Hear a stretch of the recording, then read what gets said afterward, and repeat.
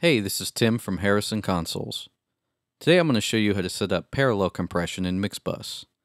Now this technique was first invented and implemented on analog consoles, but it's set up the exact same way in Mixbus. Parallel compression is a form of upward compression. Rather than bringing down the loud peaks, we are bringing up the softest sounds to add detail. It is most commonly used when mixing drums. It fattens them up and it pushes them forward in the mix. And you will hear this effect when I show you the demo. How do we go about setting this up?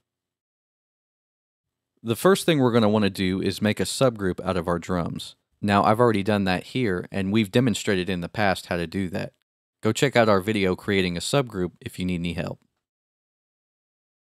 After we've set up our drum subgroup, we're going to go ahead and set up our parallel bus. And I'm going to go ahead and name that first.